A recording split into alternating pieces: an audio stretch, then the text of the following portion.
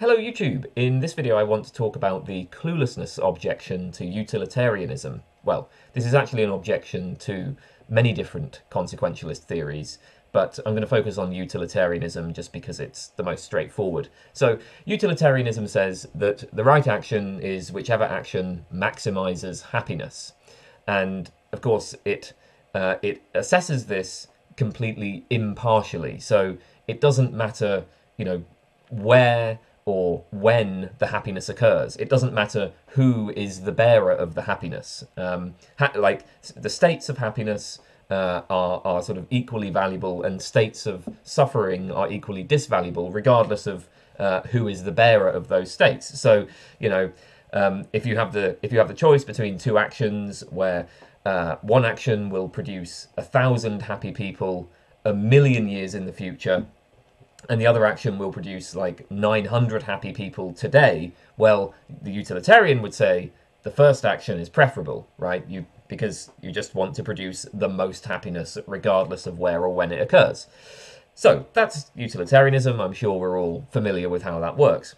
But the problem with this, so there's this objection, the cluelessness objection, which is, well, whether or not an action is right is going to depend on the long-term consequences of the action. Indeed, it's going to depend on not just like long-term, but like indefinite term, right? So, any action I perform is going to have sort of causal effect. It's going to be part of some causal chain that just continues indefinitely. And we have no idea what the long-term consequences of our actions are. So, for instance, let's say we're in the sort of trolley case where there's a trolley going down the tracks and it's heading towards 5 people. You can switch the trolley so that it kills just one person rather than the 5. Well, obviously the utilitarian is going to say, well, you should switch, right? Better to kill one person to save 5, because that's gonna maximize happiness. But wait, it's only going to maximize happiness if we consider the sort of short to medium term future, right? Who knows, right? We could just say, well, for all we know, right, maybe the one person who gets killed would, go on to be like a cancer researcher and cure cancer. Or maybe, they would end up being the parent of somebody who is the parent of somebody who goes on to cure cancer. We don't know. And indeed, for any action I perform, it's going to be part of a causal chain which can have all sorts of unforeseen consequences. Like my decision to, get out of bed at a particular time might be somehow part of a causal chain that, 100 years into the future leads to the election of a terrible tyrant. Like, if I had gotten out of bed 1 minute earlier, then that terrible tyrant would not have been elected. So the thought is that, the utilitarian is sort of saying, well, you perform the action that produces the greatest happiness for the greatest number. But the trouble is that when we consider that completely impartially, and in particular when we consider the long-term consequences of our actions, we are clueless about what that would be. Like, I can say, in the short term, like, yeah, killing one person to save 5 is going to maximize happiness in the short term, but I have no idea how that's going to ramify in the long term. This is the cluelessness problem. This is the objection. But here's the thing, it's not entirely obvious what the objection actually is. Like, why is this a problem? So first of all, I'm just going to assume, for the sake of argument, that we are in fact clueless. So there have been people who have responded to this, and there are arguments that this doesn't, that this assumption doesn't really work. But let's just grant it, okay? So we're going to grant that I am in fact clueless about the long-term consequences. So is this a problem for utilitarianism? So here's a suggestion, right? Maybe utilitarianism is right, but it just turns out that we have no idea what we ought to do. It just turns out that we end up having to endorse a kind of moral skepticism.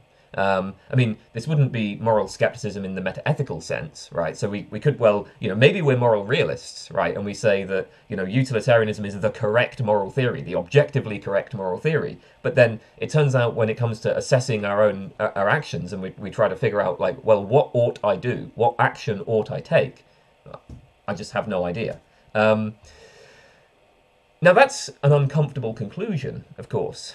But the thing is that utilitarians are already quite happy to accept uncomfortable conclusions. Utilitarians generally, I think more so than is the case for other moral theories, utilitarians tend to be happy to accept quite radical violations of our moral intuitions, right? If you think about something like the demandingness objection, the demandingness objection would be utilitarianism seems to entail that we ought to make enormous sacrifices. So Peter Singer, for instance, famously argued, in just the same way that if you see a child drowning in a pond, you ought to go in to save that child, even if it means ruining your nice new shoes. Well, if you have the money to buy some nice new shoes, really you should send that money to buy malaria nets or something, right? And in fact, like, any money that you might spend on a luxury for yourself, well, you would maximize happiness by sending it to buy malaria nets. Of course, again, we're that assumes that this cluelessness problem doesn't hold, right? But the point is, a lot of utilitarians have found this very persuasive. That actually, you are making a pretty serious kind of moral violation by spending money on new clothes rather than using the money to save a life. What you've done is effectively equivalent to killing somebody in order to get some new clothes for yourself, and that is morally egregious, right? So utilitarianism already seems to have highly counterintuitive consequences, and it seems to me that, okay, well, maybe maybe we are in fact clueless about the consequences of our actions, and then it just entails that utilitarianism leads to a kind of moral skepticism where we just don't know what to do. I mean, I suppose one of the assumptions that underlies this argument is that it's a condition of adequacy on moral theories that they be action guiding. So, like, the assumption is that in order for a moral theory to be acceptable, the moral theory has to tell us what to do, and it has to be such that, like, when I'm in when I'm in a situation and I'm trying to figure out what action I ought to take, then the moral theory should tell me, right? It should tell me that. Okay, so there's 2 points about this. First of all, I think that a lot of utilitarians already draw a distinction between the principles which tell us what the right action is and the principles that we're supposed to apply in our, like, everyday behavior. So this is found in things like two-level utilitarianism, where the idea would be, well, the right action is whichever action maximizes happiness. But of course, human beings are very limited and flawed, and we often make mistakes. And when it comes to sort of our everyday behavior, often we'll find ourselves in situations where we just don't have time to, like, work out all of the consequences. So, what we should be acting in accordance with more general rules of thumb. Like, that's the best way for us to maximize happiness is not to try to maximize happiness, but is to act in accordance with more general rules of thumb. So it's like you have the utilitarianism proper, the sort of moral theory which says the right action is whichever maximizes happiness. But then you kind of recognize that, well, human beings are cognitively limited in various ways, so we wouldn't be very good at applying that principle in our behavior. So then we have these other sort of more common sense moral principles that maybe they don't maximize happiness, but at least they do the best that we can. So, I mean, I guess if we take seriously this problem of cluelessness, then the answer would be, well, okay, we have this principle which tells us that the right action is whichever maximizes happiness, and then that of course is going to specify a particular action as being the one that we ought to have done. But then it will just turn out that there is no set of principles that we can use to figure out what we ought to do. But the point is that it already is part of a lot of utilitarian theories that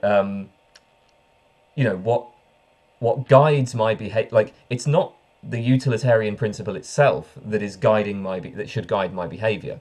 So that's one point. I mean, just a more general point about this idea that moral theories should be action guiding is, well, I mean, apply this in like a different domain. So apply this to the case of like prudential reasoning. I am concerned about my own welfare, and obviously I would like it if I was able to figure out what would be the best way of improving my own welfare. But then, in principle, I might be in situations where I'm just clueless about that. So let's say that I'm in a prison and there's two buttons, and one of these buttons will kill me, the other button will open the door and set me free.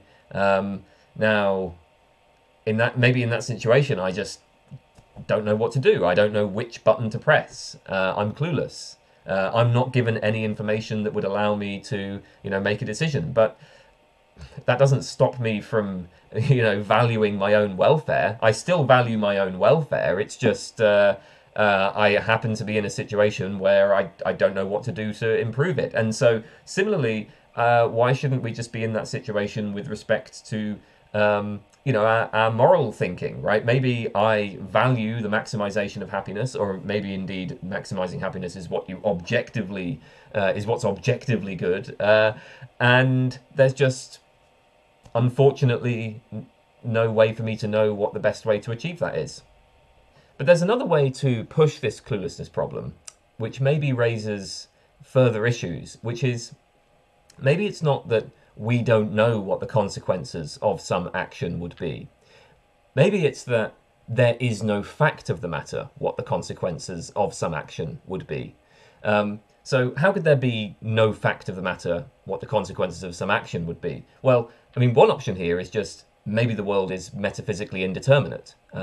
So maybe there's phenomena going on the quantum level or whatever, where, like, the exact time at which an atom decays is indeterminate. It's just not fixed. That might be the case for all we know. There are more technical problems as well with. So when we ask ourselves, like, okay, what would the consequences of some action be? We're engaging in, like, if I had done some action P, then Q would have resulted. That's a counterfactual, and there are issues with counterfactuals which I've talked about in a lot more detail in another video that I will link in the comments, called "Are All Counterfactuals False?" So, but anyway, if we, if the universe is indeterminate, or if we get on board with some of these criticisms of counterfactuals, then maybe it just turns out that there's no fact of the matter what the consequences of my action would be. I mean, I guess just one way to think about this intuitively is to say, well, like, take some event in the past. Let's say, for instance, let's say Hitler had won World War II, right? What would the consequences of that have been? I mean, we can tell a story, right? Obviously, we can tell lots of stories, and it's not entirely clear that, like, that there's any particular story that is the right one. So if Hitler had won World War II, well, all sorts of things might have happened after that. And so, the consequences of that are just metaphysically indeterminate. It's not just that we don't know what the consequences would have been, it's that there's no fact of the matter. Now, if there's no fact of the matter, this maybe raises further issues, because so I said, okay, utilitarianism, the principle is that the right action is whichever action maximizes happiness. But if there's no fact of the matter what the long-term consequences of an action are, then don't we have to say that there just is no right action? Um, and maybe that is the problem. Again, though, I'm not sure that this is really a problem for utilitarianism. Uh, it seems to me that instead of it might just be that, well, morality is thoroughly indeterminate. That utilitarianism is correct about what it's correct as an account of what the moral facts would be. It just turns out that the world is not cooperative, let's say. So it turns out that, yeah, there just is no action that counts as the right action, and there is no action that counts as a good action, and there is no action that counts as a bad action. So perhaps what's morally good is to maximize happiness impartially, but the world might be structured in such a way that maximizing happiness is impossible. So, no actions count as morally good. I mean, okay, compare this, right? Let's say that there was a world in which there were beings where those beings just had no feelings, no emotions. Would we say that utilitarianism is false in that world? That's not obvious, right? It seems like a utilitarian could say, well, look, utilitarianism is correct. It's just that the world that we've described here is one where it's just never going to be anything other than neutral, right? Like, there's nothing that's like good or bad. This is just neutral, and no action can make anything better or worse.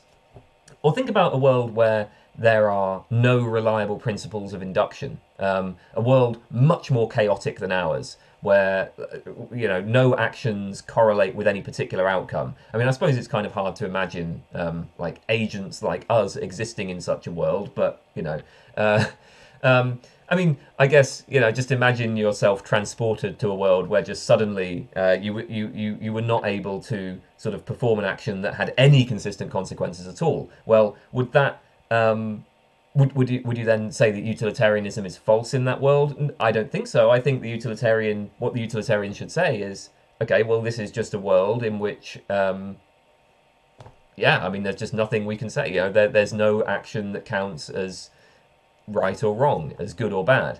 Now, it may be that our world is like these worlds. Our world is a world which is sort of uncooperative with morality. And this is, of course, a somewhat pessimistic conclusion, but then maybe pessimism is the right conclusion. In fact, it's worth noting, I think, that presumably our world has been uncooperative for the vast majority of its history, because for the vast majority of its history, it contained agents who were unable to consider the consequences of their actions. At least they were unable to consider the consequences of their actions from a moral point of view, right? I mean, because only human beings can do that. I mean, we don't like. Sure, I mean, we can sort of say that like a lion, right? When the lion eats the antelope and the antelope is under extreme suffering, then a utilitarian can look at that and say, well, that's bad. But in a sense, this is, when I say this is like uncooperative with morality, it's that it just wouldn't really make sense to say that like, well, the lion should have done something different. Like the lion just acts, right? It doesn't even think about this stuff. And so I mean, in a sense, it looks like we've lived in a world that is uncooperative with morality. So we have a world that is uncooperative with morality in various ways. And so if it turns out that there is no fact to the matter what the consequences of our actions are, then, well, this is just a way in which our world is uncooperative with morality. Maybe a much deeper way, right? Our world could not be cooperative with morality. So in a sense, our world would, as far as morality is concerned, our world would be like the world in which there are just no reliable principles of induction at all. So our world would be equivalent to the completely chaotic world where, we're just not able to correlate an action with any given consequence. So the thing is that like our world seems to be cooperative with morality because we are able to sort of say that we're able to reliably predict certain consequences of our actions. But the problem is that morality requires it to be the case that there's some fact to the matter what the consequences in general of our actions are. What I can do is I can say, well, if I perform this action, it's going to have these consequences within the next hour, within the next day, within the next 100 years, maybe. But there's no fact to the matter what the consequences will be just indefinitely. And so, I kind of have this illusion, because I can control some of the consequences. I have this illusion that the world is cooperative with morality, but actually it isn't. And that's as I said, pessimistic conclusion. But then I think that if I were a utilitarian, I would not see this as a refutation of utilitarianism. I would just see this as, okay, utilitarianism leads to this pessimistic conclusion. Again, suppose, for instance, that I'm in a prison. So, think of this from just the point of view of my own welfare. Okay, I care about my own welfare. So I'm in a prison, there are two buttons, one will open the door, one will kill me. Now, let's say that which button opens the door is determined completely randomly as I press the button. So maybe it's determined by the decay of an atom or something like that. So in fact, before I press the button, there is no fact of the matter which button will open the door and which will kill me. There's no fact of the matter which button I ought to press if my concern is to maximize my own well-being. Well, I would still say that my welfare matters. I still care about my own welfare. It's just there's no fact of the matter what I ought to do. There's no fact of the matter how to promote my own welfare. So yeah, what we end up with, I guess, is a kind of moral skepticism and a pessimistic conclusion. But I don't think that this is something that should be taken to refute utilitarianism. Anyway, those are my thoughts on that.